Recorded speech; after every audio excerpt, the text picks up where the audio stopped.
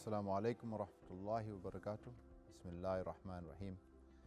In the name of Allah, the most beneficent, the most merciful.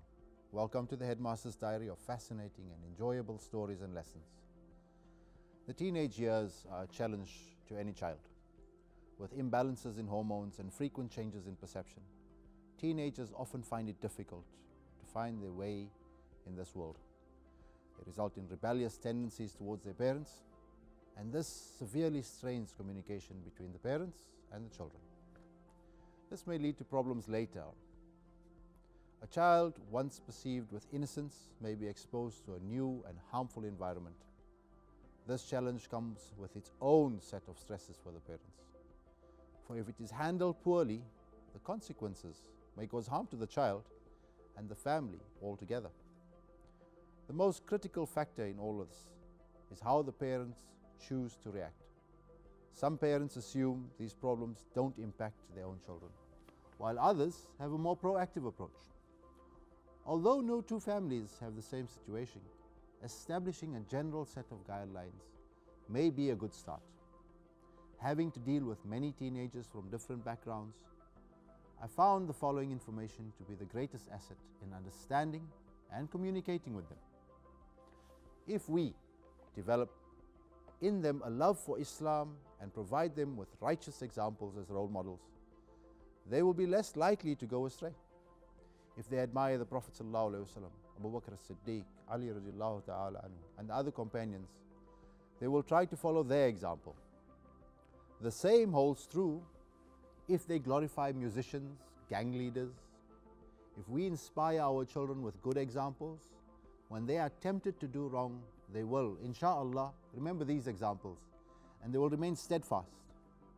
During the teenage years, children often value the opinion of their friends, rather than that of parents or elders. According to a hadith, man is upon the path of his intimate friend, so let each look to whom he takes as a friend.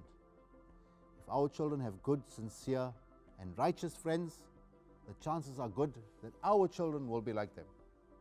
If, on the other hand, our children hang around with others who get into trouble all the time, then our children will likely do the same.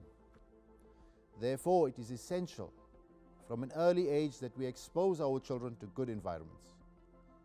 And one way to encourage us is by regularly talking to them about their friends.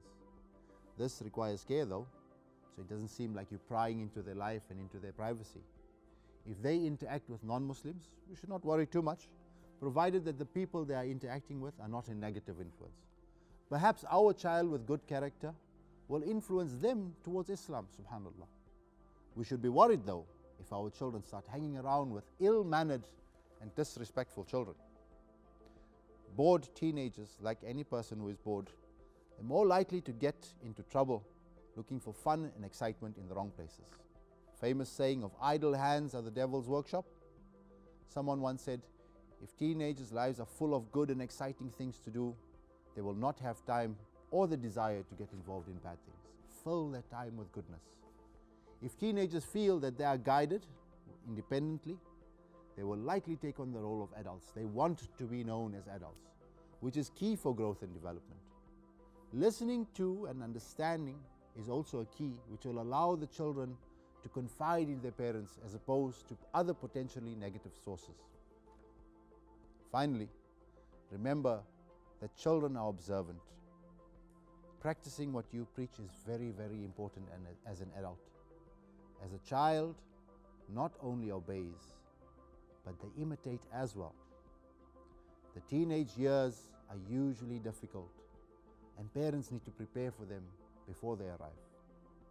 If we as parents build a strong and trusting relationship, a loving relationship with our children, before they reach these troublesome teenage years, they will be less likely to go astray. It is very difficult to see one's child going in the wrong direction. Sometimes it's very difficult to get them back. We don't know how to stop them from harming themselves. But if we work hard to instill in them right values early on and try to help them develop a wholesome lifestyle without being overbearing, don't intrude in their lives, perhaps we can prevent such a tragedy from ever occurring in our lives. Parenting is not easy. May Allah change our lives for the better. And may He continue to bless you and your family and grant us the Muslim Ummah Jannatul Firdaus. Ameen Ya Rabb. Assalamu alaikum wa rahmatullahi wa barakatuh.